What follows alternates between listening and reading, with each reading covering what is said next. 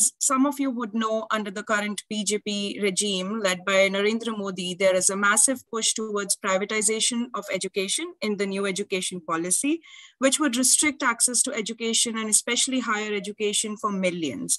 Apart from these, the state has also directly interfered in the higher education sector, attacking academic freedom and academics via making university appointments on the basis of political affiliations, censorship, increasing surveillance, physical attacks, arbitrary arrest and detention of faculty members and students, denial of visas and restrictions on academic exchanges. I provide a couple of examples, and this is just in the last couple of years. So firstly, 16 scholars and activists have been falsely implicated in the Bhima Koregaon case, completing 3 years in prison. Several such as Gautam Navlakha, Vaiva Rao, and Shoma Sen have been repeatedly denied bail and subjected to inhumane treatment while being refused basic necessities and medical attention. One of them, Father Stan Swami, a tribal rights activist, passed away recently while the rest continue to be imprisoned. The works of 2 Dalit scholars have been removed from the Delhi University syllabus without providing any academic logic. We have also seen faculty members such as Abrar Ahmed and Sudipta Bhattacharya being suspended for their social media tweets and different political views. In March 2021, all overseas citizens of India now will have to take special permission from the government of India for any journalistic or research work. Additionally, Kashmiri students can be denied passports and visas if they have participated in any anti-national activity. Before we begin, I would also like to highlight that one of our own panel members could not join us today due to multiple threats. This in itself is a telling example of the way these Hindu supremacist attacks are orchestrated. Keeping that in mind, I want to thank all the panel members and organizers once again and applaud their courage to continue doing the work they do despite the threats to their lives and their families.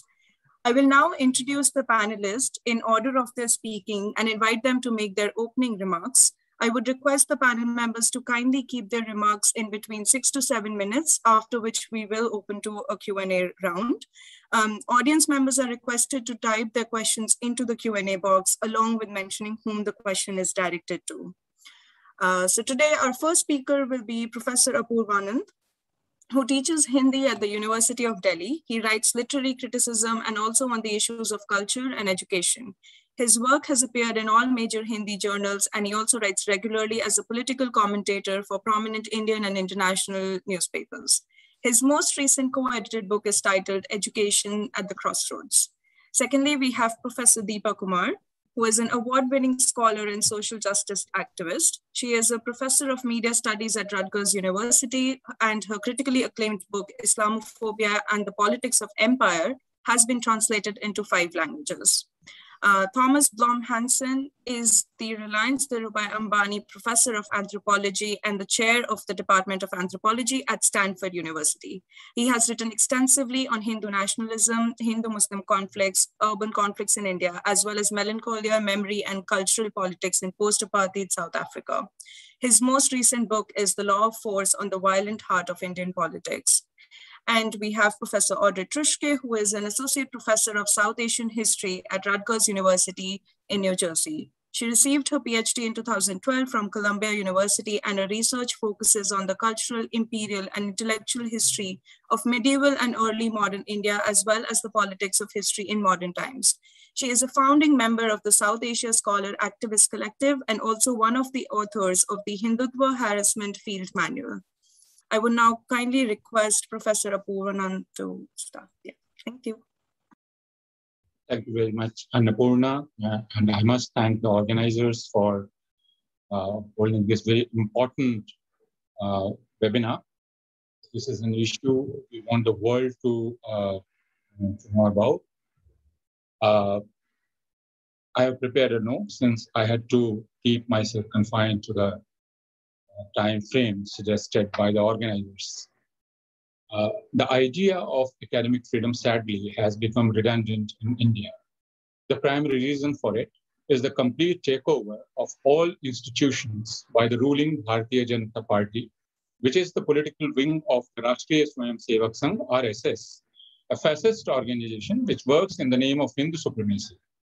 It is not only Hindu supremacy it aims to establish, It wants to subjugate and, if possible, eliminate Muslim and Christian identities in India.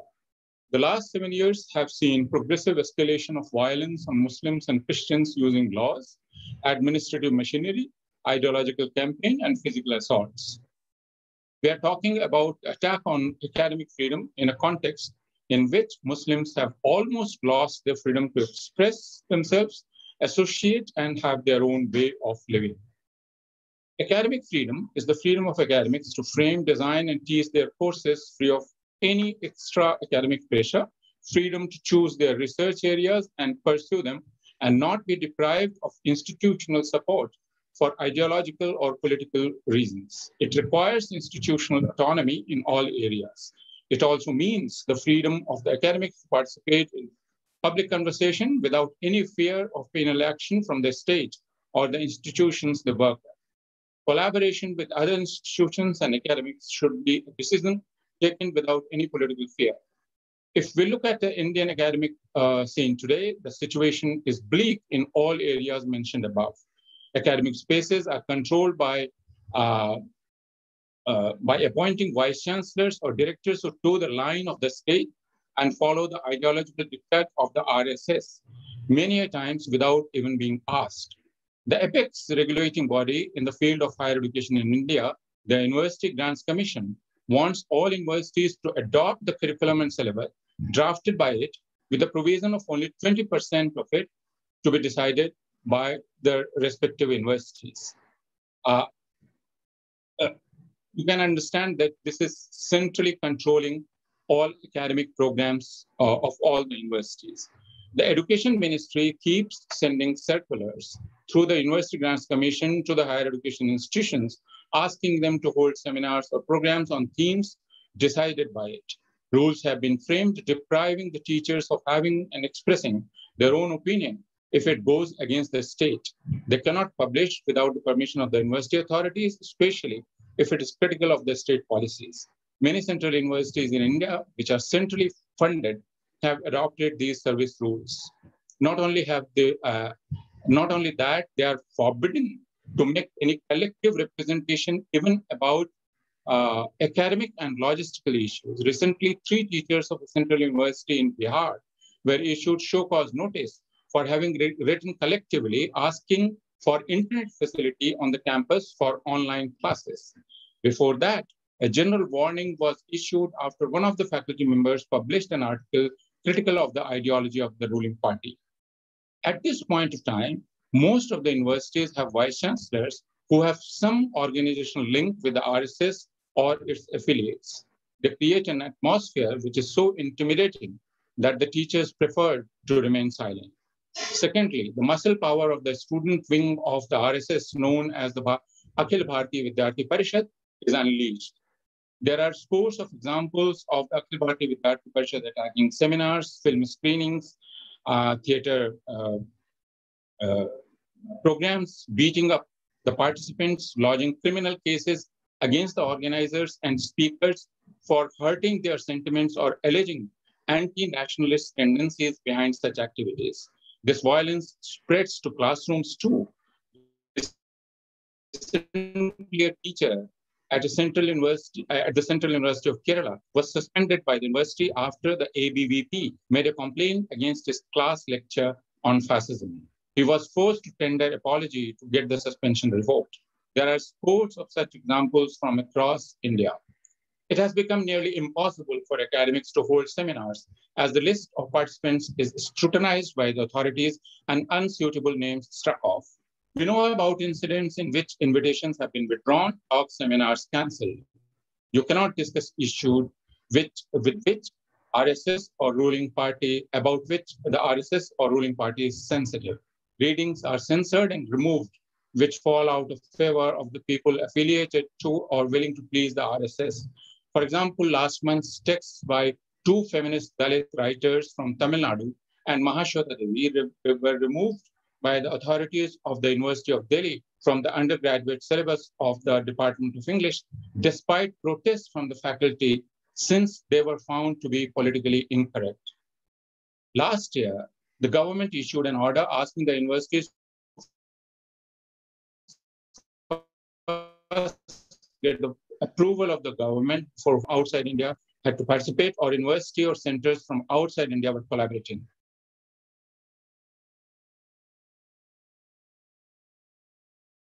After, am I audible?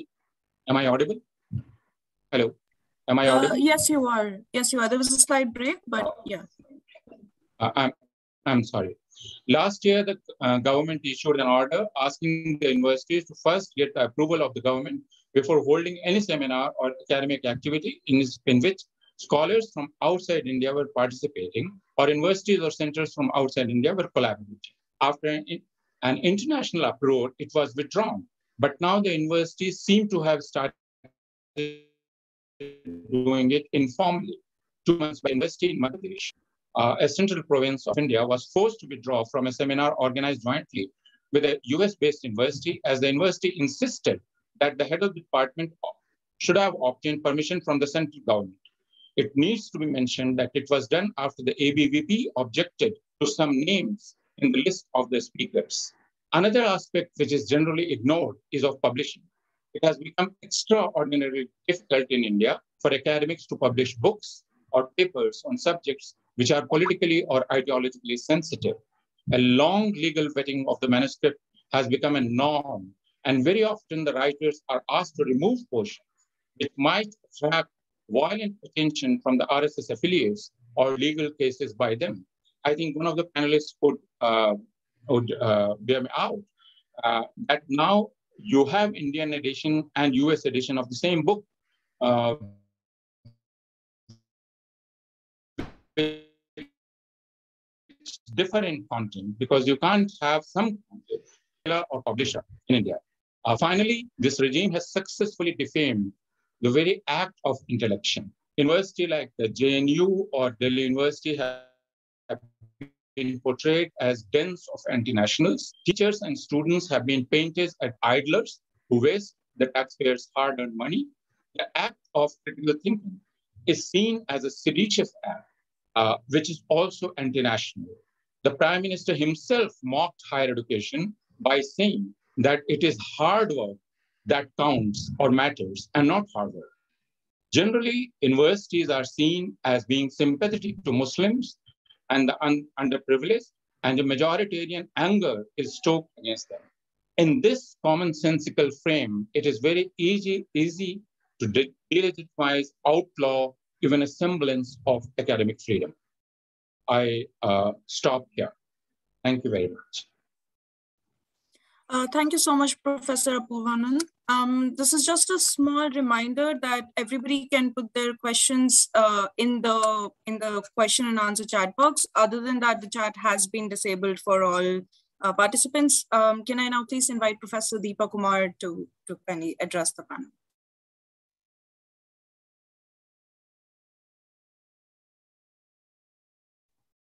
Can you hear me? Thank you so much for inviting me to participate in this congressional briefing. I am pleased to do so, not least because Hindu supremacist forces have violated my academic freedom. But before I explain how my TEDx talk was canceled this past summer and the threats faced by a conference, a very important conference this coming weekend, I want to start by saying a little bit about my own family. My great-grandfather, H.R. Gurva Reddy, was part of the national liberation struggle against British colonialism in India. My grand-uncle, K.C. Reddy, was a leading figure in the struggle for independence in the state of Karnataka.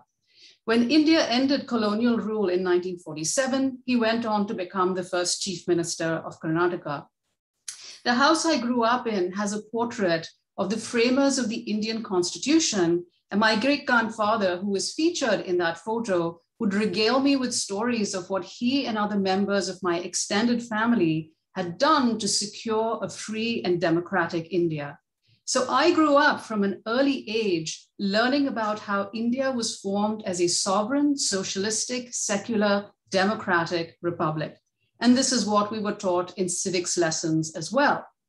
And we took democracy, free speech, secularism, and other such values seriously.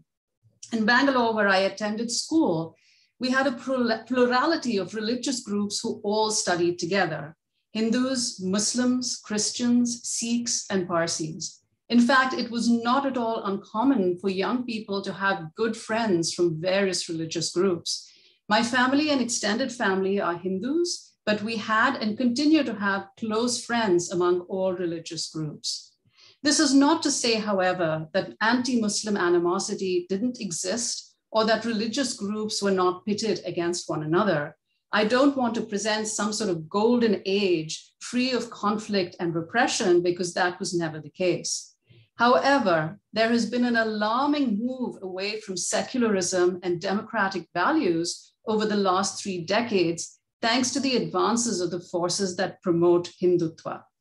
I want to state very clearly that Hindutva and Hinduism are not the same. Hindutva is a political philosophy that draws on European-style fascism of the early 20th century. Its goal is to create a Hindu nation. In this, Hindu supremacists are not unlike white supremacists in this country who want to create a white nation. Hindutva is deeply casteist and racist towards all religious minorities, particularly Muslims. There are, by the way, over 200 million Muslims who live in India. Let me also state clearly that criticizing Hindutva is not anti-Hindu or Hindu-phobic, a baseless term that is used to silence critics of the BJP, the ruling party, and its various supporters and affiliates. While South Asians do face discrimination in the US and elsewhere, this is not because they are Hindu. I say this as a scholar of race and as someone who has spent a considerable amount of time studying race and racism. Now, this past May, I was invited to give a TEDx talk on Islamophobia for students at the Manipal Academy of Higher Education in Karnataka. My talk was based on my book, Islamophobia and the Politics of Empire. I was going to talk about the concept of race and how anti-Muslim racism functions. The students who invited me were eager to learn about this topic. However, almost as soon as they posted the event on social media, they were barraged by threats from Hindu supremacists. To be clear, the talk was not about India or the BJP, but apparently even mentioning and discussing Islamophobia was just too much for these forces. I was smeared in social media and called a terrorist. And even though the students who were organizing this talk wanted to carry on with it, and they were supported by faculty as well, the Vice Chancellor canceled the talk. I am also here to speak on behalf of the organizers of an academic conference titled Dismantling Global Hindutva, Multidisciplinary Perspectives. I will be speaking at this conference and was invited to attend a meeting this past Sunday to hear from conference organizers about the threats they have faced. The conference organizing committee includes a list of professors from the US, the UK, Europe, and the conference itself is co-sponsored by more than 70 academic departments, centers, institutes, or programs from 53 universities, including Harvard, Stanford, Princeton, Columbia, UC Berkeley, the University of Chicago, the University of Pennsylvania, Rutgers, and many others. In spite of the strong academic coalition, the conference has been subjected to overwhelming attack, both in India and in the United States. Fringe groups have placed immense pressure upon universities to back out of the conference.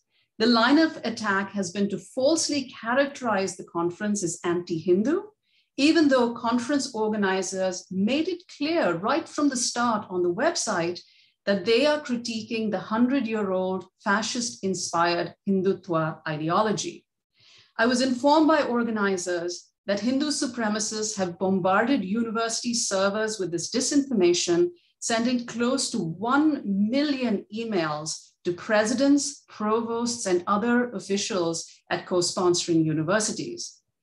At Drew University, for example, the servers registered over 30,000 emails within a few minutes. And of course, universities have not succumbed to this pressure. This disinformation has had no effect. In fact, not a single co-sponsor has backed out of this conference. professors and administrators across the world recognized the bullying for what it was, were informed about the facts, and rejected the pressure. Electronic attacks on the conference have included attempts to shut down the Eventbrite registration page. The Facebook page was shut down, but organizers are working to reinstate it. The conference website was taken down for a period of 2 days, and there was a successful attack on the conference email address, shutting it down for a day. In addition to this, conference speakers have been threatened and intimidated on social media. You will be hearing from my colleague, Professor Audrey Truschke, who, while not being either a speaker or an organizer of this conference, has received multiple death threats simply for tweeting about the conference. In short, the tactics honed in India to destroy academic freedom, as Professor Apoorvanand outlined just a few minutes ago, are now being deployed in the United States. In India, the conference was attacked on primetime television shows run by known far-right Hindutva-affiliated news anchors. They have claimed that the conference is funded by everyone from George Soros to the CIA to other foreign governments. Another claim was that the conference was designed to support the Taliban. Subsequently, far-right's fringe groups were mobilized to attack the speakers of the conference. One such group is the Hindu Jana Jagruti Samiti, an organization known to have been involved in the murders of intellectuals and journalists such as Govind Pansari, Narendra Dabholkar, M.M. Kalburgi, and Gauri Lankesh. They have also written to the Ministry of Home Affairs in India asking for state action against conference speakers. We are deeply concerned that all this misinformation taken together will be used to incarcerate those who speak at the conference, or worse, inflict bodily harm. As a result of these threats, some speakers have understandably withdrawn from the conference. However, the vast majority, I understand, have said that they would continue with their presentations. Ironically, the attack on the conference by Hindutva forces has demonstrated why it is so necessary and so important. I am here to emphasize the alarming and serious threat that Hindu supremacists pose to scholars in the US. This is not only a threat to free speech and academic freedom, but also a threat to the safety and security of these scholars. I therefore urge Congress to take seriously these threats to academic freedom and to protect the scholars who have been threatened and intimidated by Hindu supremacists. Finally, I want to say that if my great-grandfather and granduncle were alive today, they would be deeply saddened by what India has become. Thank you for allowing me to speak. Thank you so much, Professor Deepa. And once again, I would like to remind the attendees that you can only post your questions in the Q&A. I see a couple of hands being raised, but we're not at that stage yet. So please post your questions in the Q&A. I would now like to invite Professor Thomas Blom to make their opening remarks. Thank you. Well, thank you very much for this opportunity to share my perspective on Hindu nationalism and how Hindu nationalist organizations have tried over many years to influence, limit, and distort debates and teaching on US university campuses. Now, I've conducted field research and written about Hindu nationalism in India for about 3 decades. Along with many other scholars, I've documented in several books the rise of the Hindu nationalist movement in India from a marginal movement in the 1930s to its current political dominance in the country. Its main organization, as has been mentioned, RSS, was inspired by European fascism and is to this day organized as a uniformed paramilitary outfit devoted to fight Muslims and other minorities. Let's not forget that RSS was never part of the nationalist movement. It never supported India's democratic constitution. It was banned 3 times since 1948, including for complicity in the murder of Gandhi. Today, the RSS and allies claim against all historical and sociological facts to represent true Indian nationalism and the sentiments of the majority of Hindus. Now, when I began work on these issues, the Hindu nationalist movement was smaller and without the position of immense political power and lavish funding that it commands today. The core of the movement, the RSS, was slowly extending its networks across the world, not least in the US, in Canada, and in the UK. In the 90s, I and others who published and spoke on the movement and its ideology were routinely subjected to heckling from audience members. I received hostile letters and emails calling me names, accusing me of being Hindu-phobic and of embracing Muslim terrorist organizations. Decades later, at the time of Modi's election victory in 2014, Hindu nationalists had become extremely active on social media and various websites. Several of them, such as the aptly named site Shadow Warrior, followed and monitored what they claimed were anti-Indian and anti-Hindu programming and research at South Asia-related centers, including the center at Stanford that I was directing for many years. I received threatening emails on a regular basis, but nothing I found would warrant reporting it to campus security. That all changed in 2016 when two things happened.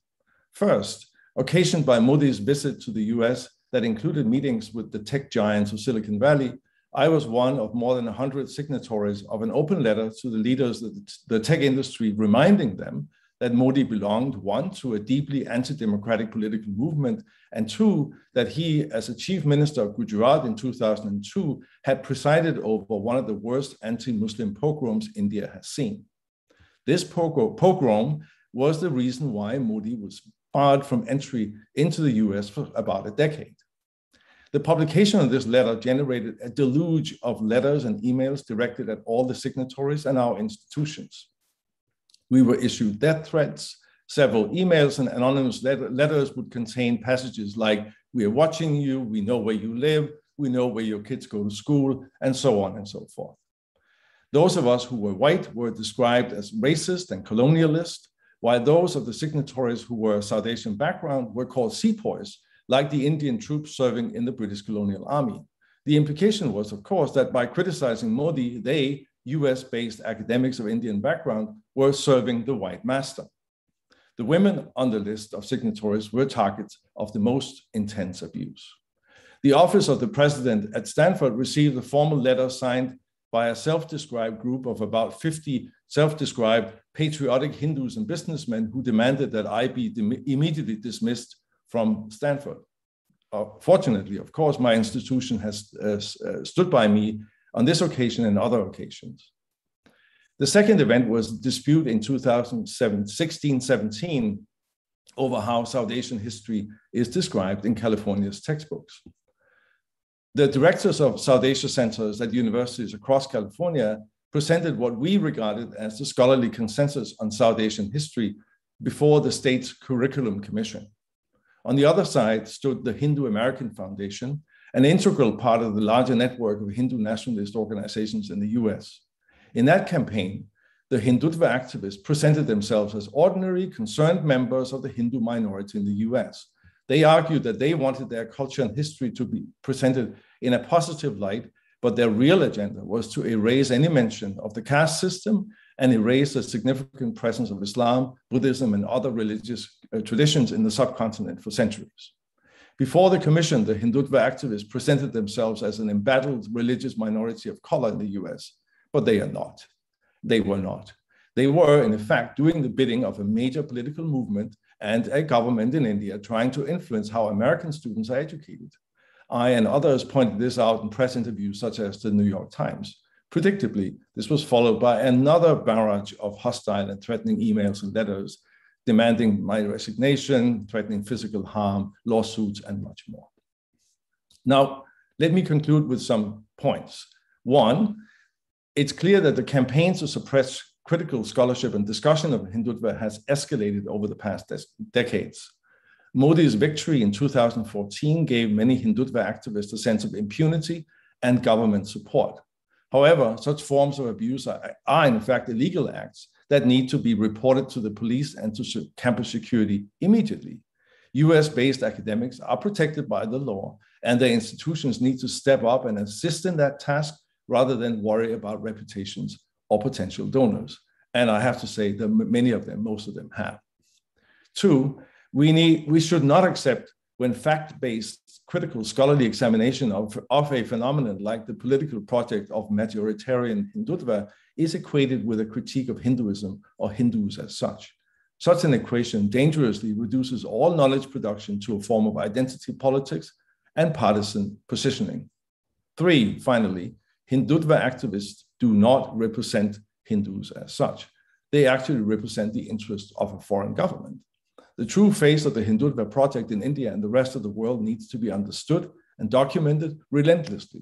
US-based academics need to be part of this work and uphold the value of fact-based scholarship against partisan forces in India, in the US, and the rest of the world. Thank you. Thank you so much, Professor Thomas. I would now like to invite Professor Audrey Truschke to kindly address the audience. Thank you. Thank you very much. Thanks to everyone for being here. Hindu nationalism is a political ideology that advocates for Hindu supremacy and the exclusion of members of other Indian religious groups from equal participation in Indian society. It is a fiercely anti-intellectual ideology in both conception and practice. And I want to speak with you all today specifically about the threat that this hateful political movement, also known as Hindutva, is posing in real time to academic freedom in the United States. So I am Associate Professor of South Asian History at Rutgers University, the State University of New Jersey. For more than 5 years, I have received hate mail from Hindu nationalists or Hindu supremacists almost every single day. I have been the target of so many death and rape threats that I have lost count. The most recent violent threat against me was made last week via phone to a General Rutgers phone number by a man spouting Hindu supremacist rhetoric. The police are investigating. My family too have been threatened with all manner of violence, including my children, who are ages 3, 5, and 7 at present. I often require armed security when I speak publicly, whether about modern South Asia or ancient Indian history.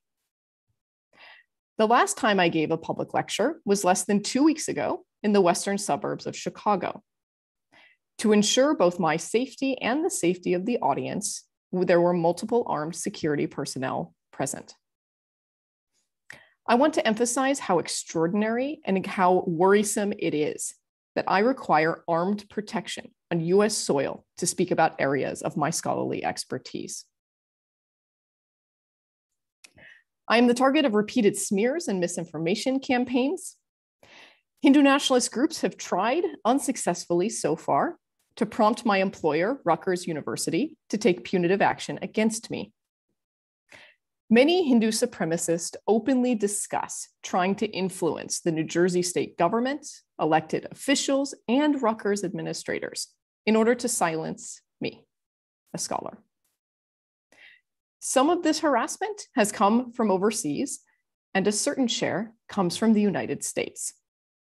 In fact, Hindu supremacists who were born and raised on US soil have taken over a leadership role in the relentless attacks against me in recent months. What have I done to merit such treatment, you might ask? My scholarship explores the truth about Indian history, that South Asia has always been a diverse place where many cultural and religious groups coexist.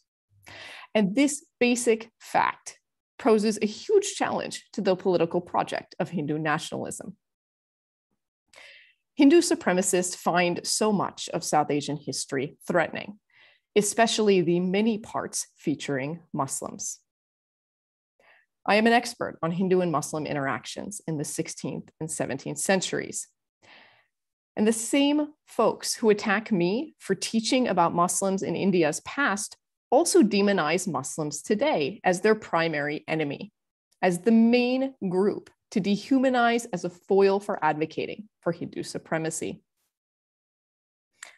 In fact, Hindu nationalists largely sat out India's independence struggle against British colonial rulers in the first half of the 20th century. And that is because they, the Hindu nationalists, identified Muslims rather than the British as their primary enemy. Muslims are still Hindu supremacists' favorite group to hate. And those of us who research and teach Indo-Muslim history are further carnage in this brutal assault. While I am a favorite target of US-based Hindu supremacists, I am not exceptional. Many other scholars of South Asia have been targeted as well, as you have heard, not only by nationalists overseas, but also by US citizens who are part of this homegrown branch of Hindu supremacist hate. And in fact, Hindu supremacists based in the United States have been some of the leaders in the campaign of fear and intimidation against the Dismantling Global Hindutva conference that's occurring in a couple of days. Now, the Hindu supremacist attacks against me and numerous other scholars reached a crescendo of sorts in March and April of 2021 in a series of coordinated attacks. That experience, plus years of enduring vitriol, prompted me and about 20 colleagues to form the South Asia Scholar Activist Collective. We, SASIC for short, are a group of North America-based academics who believe in the twin pillars of humanities scholarship and inclusive progressive politics. Our first act as a collective was to author the Hindutva Harassment Field Manual, a freely available online resource that explains Hindu supremacist hate, also known as Hindutva, and how it's organized. The field manual covers how Hindu supremacists make bad faith claims of bias, trying to hide their bigotry behind the smokescreen of Hinduism, a move that is very offensive to many Hindus. The field manual also talks about the long list of people and groups that Hindu nationalism hurts, including Muslims, lower castes, especially Dalits, indigenous peoples, Christians, academics, students, and Hindus. The field manual offers guidance and resources for how to navigate Hindu nationalist assaults for targets, allies, students, and university administrations. As a member of the South Asia Scholar Activist Collective, I hope that this field manual will help others weather these horrific attacks, but we need to do more. Hindu supremacists are infringing on academic freedom in both India and the United States right now, and we need to stop that. One final point. Earlier this year, my research on Hindu nationalism led me to focus on a group that promotes Hindu supremacist ideas in the United States, the Hindu American Foundation. In May, as my research was ongoing, that group sued me. The lawsuit is a blatant attempt to frustrate my research and to chill academic freedom for all who study South Asian-related topics. My attorneys have articulated these points in a motion to dismiss that is pending. This lawsuit is the most recent line of attack in a concerted set of pressures that aim to stop scholarly work and to exert Hindu supremacist control over academics. Such goals are, simply put, unacceptable and anti-intellectual.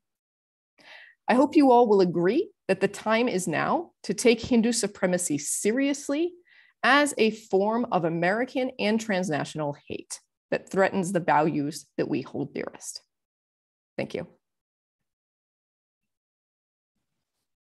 Thank you so much, Professor Audrey. And also thank you to all the panel members for their opening remarks. We do have around 20 minutes for some questions. So I think I will begin with the Q&A.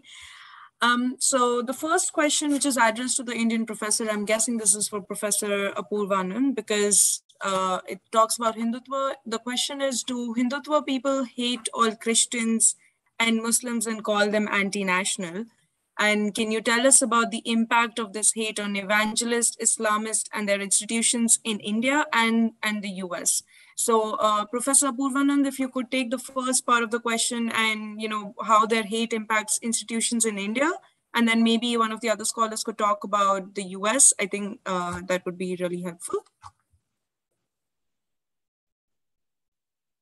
So especially last 7 years have seen full-scale assault and spread of hate to different media. against Muslims and Christians. What it has done to universities or higher education institutions. First, institutions run by minority organizations or minority institutions like Aligarh Muslim University or Jamia Millia Islamia.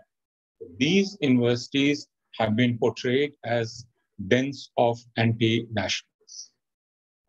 That is established in common Hindu mind. That's a very sad fact, but it remains a fact, and we have to deal with it. Secondly, academics are seen as, especially historians in India, and liberal academics, are seen as people who are sympathetic to Muslims and Christians, and they are defamed constantly. They are called jihadists, they are called terrorists, intellectual terrorists, etc.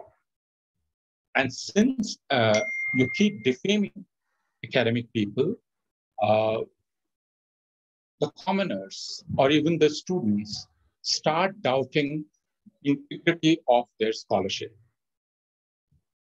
That's all I would like to say at this point of time. Thank you. Would anybody also like to comment on how this is, how this hate basically impacts institutions in the US? And there's also mentioning evangelist and Islamist in the US. So if...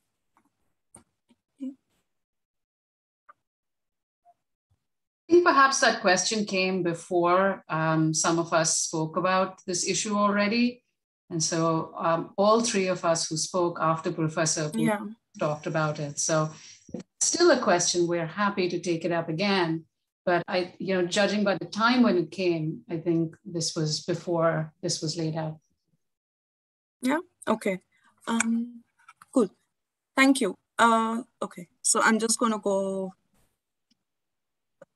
So I think this is an interesting question here about, are there any lessons that can be learned from other parts of the world, other periods in history that could help to preserve academic freedoms and expression in India today? What interventions can be made at this stage, if any, in the face of rising repression and majoritarianism? And I think there's a linked question to this about what can people do as concerned citizens in the US and in the West, which I think people have already addressed, but maybe if that could once again be addressed, and how we can kind of build up international pressure to save or preserve academic freedom in India. So this isn't addressed to any particular panelist. So if any of the panelists would want to take it up, that would be great. Yeah, I'd just like to say that I think one thing we know from history is that anti-intellectualism and anti-democratic attitudes tend to go together. And we see that in this country. We've seen this in the past coming, not that anti-intellectualism is new in America, but it's certainly come to the fore in a different way the last decade or so. And we can see that that is veering towards also a direct assault on democratic institutions. So while some critique of university academics might seem to be innocent in and of itself, it's actually often the beginning of a much larger agenda. And I think that is true across the world. Many, many examples can be mentioned. And I think that's worth keeping in mind, that this defense of academic freedom is in fact a defense not just of free speech, but also a defense of the right to dissent, the right to have institutions that are robust and that are willing and able to stand up to protect those freedoms. I think what's important to understand is that academic freedom, as Professor Hansen rightly said, it's not only about right to free speech. It's also about the right of the youth and others to know their history and to get exposed to diversity of views and facts. And that is what is being stifled or obstructed when ideological regimes like the Bharatiya Janata Party start attacking or restricting academic freedom in India or elsewhere. Just add very quickly that there is a very important role for faculty unions, where such unions actually exist, in defending, supporting, and protecting faculty members from such kind of attacks. And I'm proud to say that we have such a union at Rutgers University. And I would really encourage all academics who are in the audience, if you have faced such threats, to contact your union. And if you don't have a union, to form one. Annapurna, I would like to have half a minute. Just please go ahead. appeal to people who are joining us from outside India, that Indian academic spaces and Indian academics need your support and your solidarity. It's very important for all of you to keep speaking out when you hear about attack on academic freedom, attack on teachers, anywhere in India, be it small or big. That's very important for international community of academics to come in solidarity with their Indian counterparts. Yeah, thank you, Professor Apoorvanand. And I would just like to add a line to this. Recently, what has been happening in the UK, anybody who's been critiquing Hindutva is being accused of Hinduphobia, I think, as one of our panel members also mentioned. And I would really like to stress that it's really important that even if you're in a Western university or just abroad and you want to talk about these things and you're not Indian, I think you should still go ahead and do it and kind of tackle the challenges of being labeled as Hinduphobic as well. Okay, next I would like to I'm just going to read out the question. It's by Deepali Kulkarni. And the question is, from the dialogues I have seen online about US-based scholarship, it seems that there is a considerable disagreement which is being construed as an attack. The inappropriate fringe threats aside, when and how is it appropriate for individuals to express their opinions or concern about academic arguments? I would like to invite Professor Audrey, if you would want to answer the question. Thank you. Please, thank you. So first, Deepali, that is really offensive and very, very callous. The death threats are not fringe. The violent threats against me and other professors are coming fast and furious right now.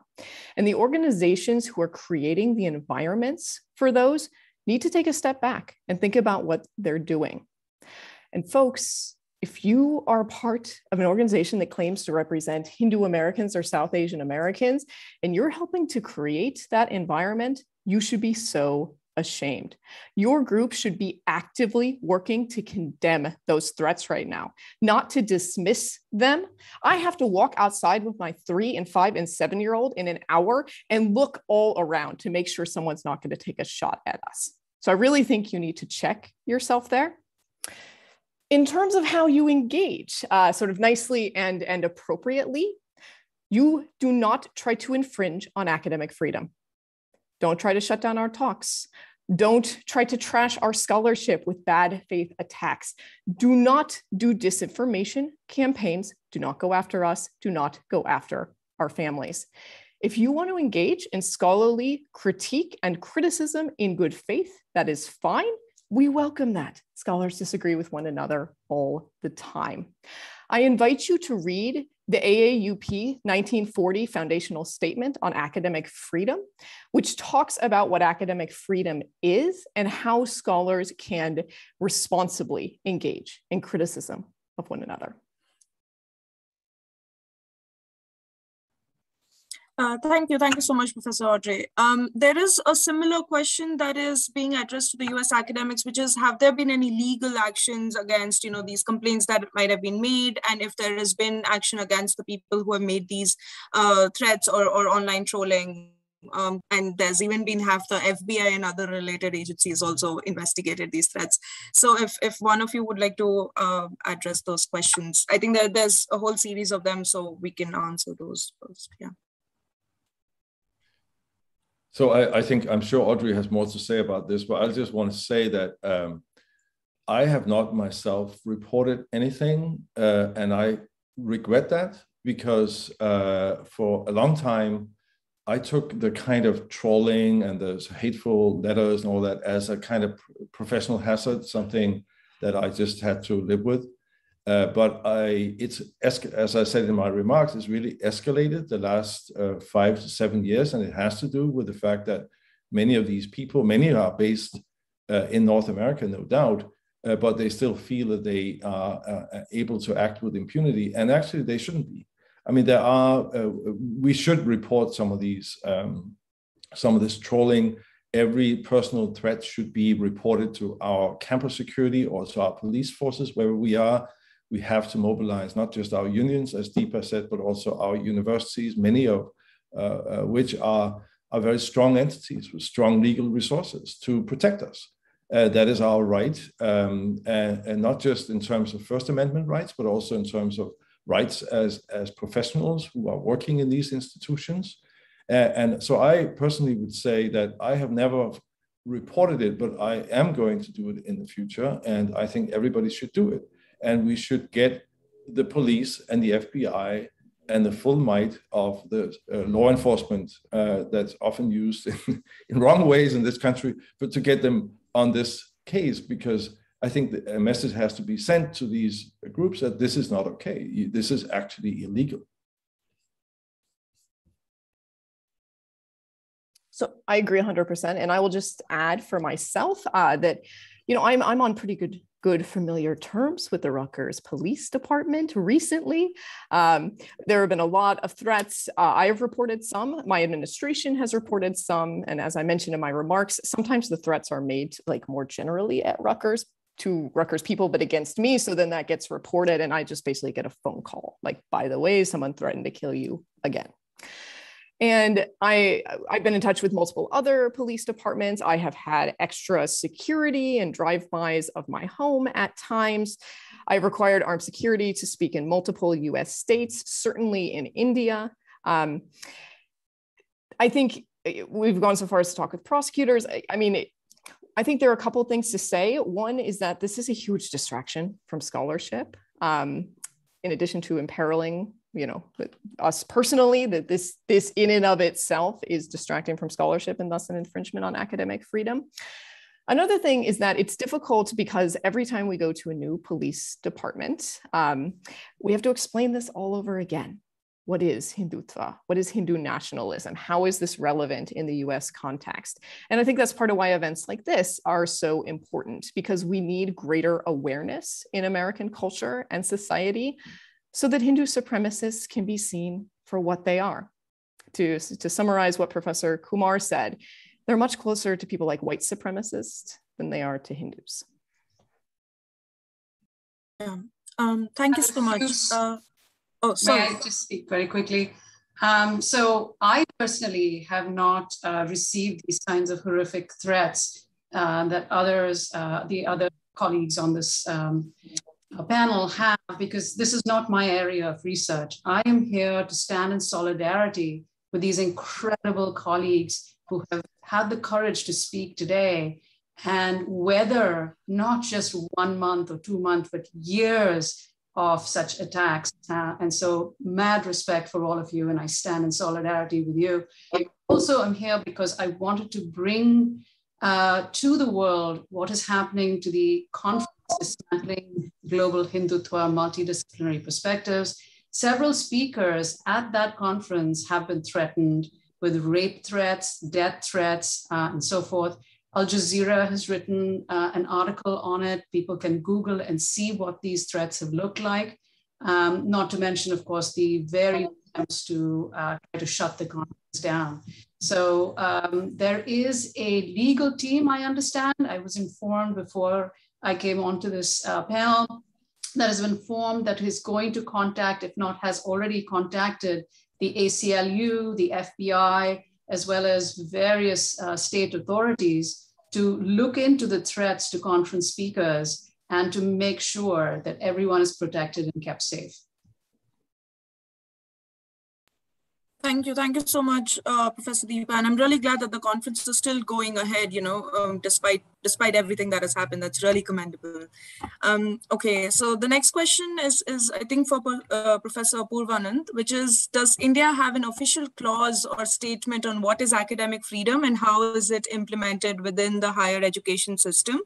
If there is, how can this be changed? And there's a similar linked question by Arvinder Singh, which is the attack on JNU on students and professors during the BJP government. Did the government charge the people who attacked the students and the professors? I mean, I think a lot of people might already know the answer, but if you could just, give an idea to us, that would be helpful. Yeah, thank you. The answer to both the questions is no. Okay. Thank you. So, okay. So there are a couple of questions about the distinction between Hinduism and Hindutva. I'm going to read out, I think, one of them by Aman, and I'm aware we're running out of time and this might be a more theoretical discussion, but maybe if you could just address it briefly, which is whenever there's talk of Hindutva that takes place, we usually see a binary between Hinduism and Hindutva. But if we go by history and politics of creating Hinduism, Hinduism is putting a blanket of unity on the different school of thoughts that never share that unity. But that unity was created as opposed to Islam or Christianity. And Hinduism became the religion of land, while Islam became the religion of the other or invader. So can there be a critique of Hindutva without being critical to Hinduism, its history and politics? And there's a linked question about intersection of caste and Hindutva as well. So would anybody want to address this question? So I think that there's basically nothing in that question that was accurate. Folks, if you think that Hindutva is bringing unity to Hinduism, number one, you need to learn a lot more about the history of Hinduism. Number two, you need to read Savarkar, right? V.D. Savarkar, the godfather of Hindutva ideology, was very clear on this, right? One of our colleagues, Dr. Vinayak Chaturvedi, just published a very nice piece a couple of days ago about this, where he points out that according to the Hindu right of today, Savarkar was the ultimate Hinduphobe, basically, because he was incredibly critical of religious Hindus. He thought it was ridiculous tradition. He thought the whole cow reverence thing was weakening Hindus. And if you're offended by that, you're upset at Savarkar, not at Professor Audrey Truschke. Folks, Hindutva is a political ideology. Hinduism is a religion. They are different categories. The only conflation that occurs here is by folks who are trying to promote Hindutva and don't want to stand up and have the world see their bigotry and prejudice in the light of day. And so they try to cover themselves in the cloak of Hinduism. That's really offensive. They should really stop doing that.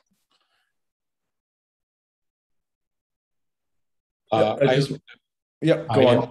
Please go ahead, please. Yes, sorry, Professor Apoorvanand, please go ahead, or Professor Thomas.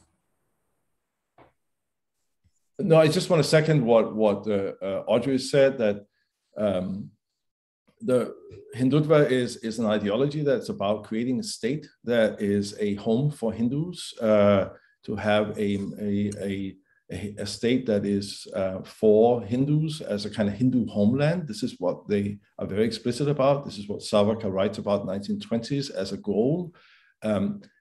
Many current members of the RSS are not seen often in temples.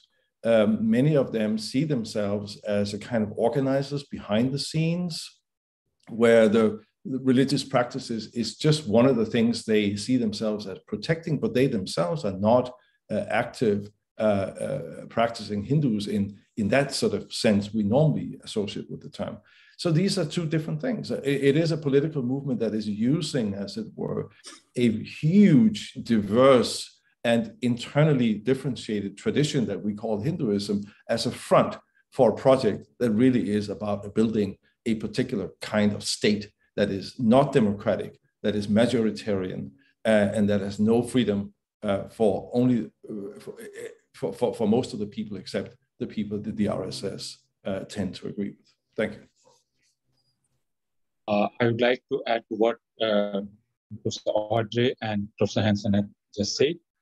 I would simplify things and say that the Hindutva project, or the project of the Rashtriya Swayamsevak Sangh, is to create a Hindu who hates Muslims and Christians. That is a Hindu RSS wants to create through constant education in its shakhas, through its Saraswati Shishu Mandir, through Ekal Vidyalayas, through Vidya Bharati, Seva Bharati, and hundreds of organizations, autonomous, semi-autonomous, and affiliated to the Rashtriya Swayamsevak Sangh. It's to create a Hindu mind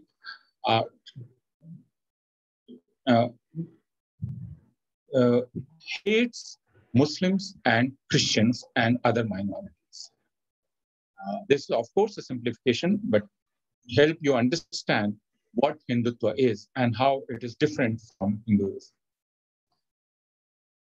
I just want to add very quickly that there are really good people who unfortunately have accepted the propaganda from Hindutva forces because they're confused. They have accepted that this is, people like Professor Hansen or Truschke are actually bashing Hinduism and it's an attack on their person and so on, when in fact, that's absolutely not the case. Their work is focused on Hindutva. So I think it's really important that people educate themselves about what is at work, who the forces are, what this ideology is. And for that, it is exactly for that reason that this conference has been organized. Please Google Dismantling Global Hindutva, Multidisciplinary Perspectives. It is a 3-day conference starting this Friday and going on till Sunday. Come, listen, educate yourself. If you still disagree, that's totally fine, but at least you will have all the information that you need to make an informed decision about what is going on, about what these forces are, and whether or not you still want to be part of the Hindutva right. Thank you. Thank you so much for that. Okay, I think there's a question about why are we skirting around the elephant in the room? Why don't we call the problem what it really is, which is RSS and BJP? But I feel we've done that enough already. And I think let's move on to the last question, because it's also almost it's over an hour right now. So the last question is going to be, I think, more about how we are planning to resist this, to fight this. So first of all, are the academics in the US who are fighting back the Hindutva ideology aligning with academics universities in the UK? I would say that is kind of happening, but I would invite the panelists to also share their opinions. And the second linked question is that there is a familiar pattern of denying, distorting, and devaluing people, their cultures based on domineering perspectives of history. One example is removing any discussion on critical race theory now. That has happened in the US and also in the UK. So this patriarchy, caste supremacy strands are so clear in both white supremacy and also Hindutva ideology. Do you think we should be addressing these common experiences simultaneously, and how can we build the solidarity more? So I think if maybe all of the panel members could kind of say something on this, and we'll take it from there. So yeah. Professor Apoorvanand, would you want to go first? Yeah, I think we must realize, as my colleagues have rightly said, that it's an attack on scholarship. It's an attack on knowledge creation. And that is how it should be seen. It is political, but it's also about knowledge. It's also about scholarship. And that is why we need an international solidarity and international unity, so to say, to combat what is happening in India and what now our colleagues in the universities in US and UK and other countries are facing. That it has become impossible to do scholarship on India in a disinterested manner. If you do not serve the so-called nationalistic politics of the Bharatiya Janata Party and Rashtriya Swayamsevak Sangh, you would be defamed like Professor Romila Thapar and others have been done in India. And now the attacks that Professor Audrey and others are facing, you would be defamed and people would stop reading you. That is how it works. Your books won't be read. won't be prescribed by universities. And that is how scholarship stops. So we have to first describe it aptly, that it's an attack on scholarship. And therefore, we need an international solidarity to combat it and to keep calling it out and not get tired.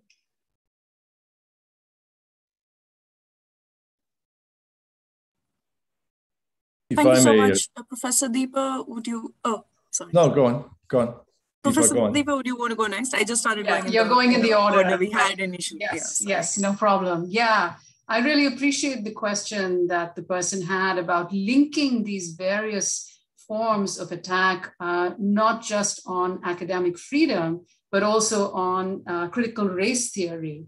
I do think that it's very important to talk about the way in which far right-wing forces have practically the same playbook, right?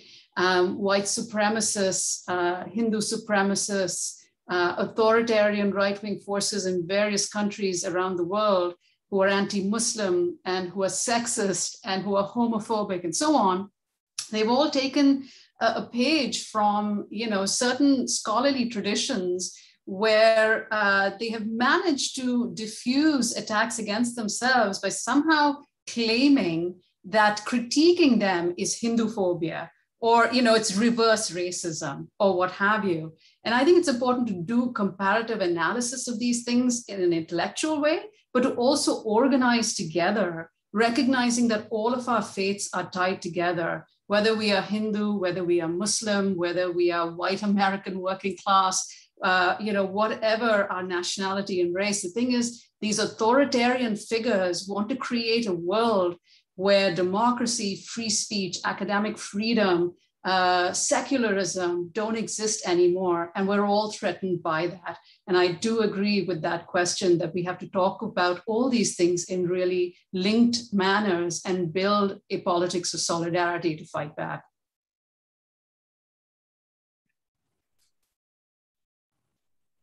Yes, Professor Thomas, please go ahead. Thank you. Yeah, sure.